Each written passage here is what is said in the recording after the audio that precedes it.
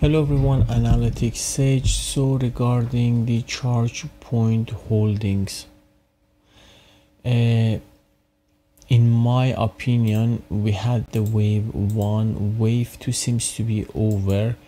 Possibly we are in the development of the wave 3 or another wave 1. When I have a look in here, we had the first impulsive wave up.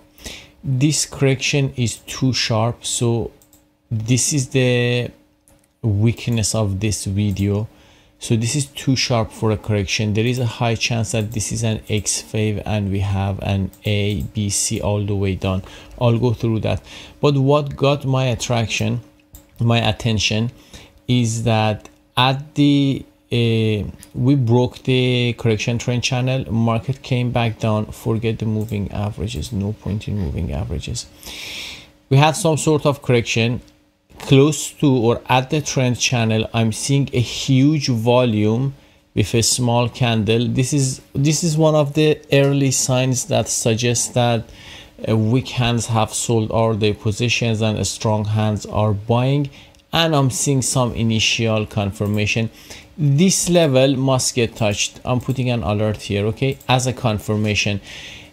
So possibly the market should go back up, retest, and then go up. Okay, this is one scenario.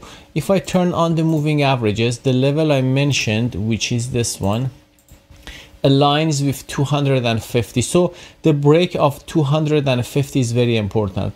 But what I might do to be an aggressive buyer, I will put my tight stop loss here and I will immediately be a buyer.